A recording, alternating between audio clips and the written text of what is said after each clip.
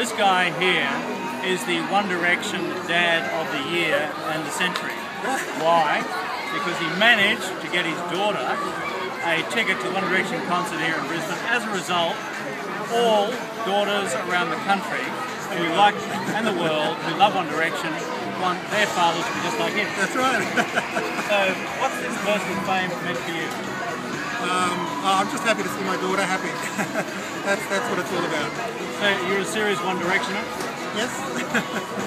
Well, One Directioners always have this question for me: what do I think of Kevin the Parrot? Pigeon. That's right. And they said, no, it's not a parrot, it's a pigeon. So, but I've looked carefully at Kevin the Pigeon. Kevin the Pigeon is actually stuck. Like, Kevin the Pigeon doesn't move like a pigeon.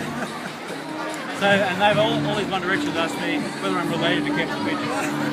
So, I don't look like a pigeon. No. But I have a great sense of identity with that pigeon. I just like to say that I'm not stuck. Thank you so much. Appreciate it.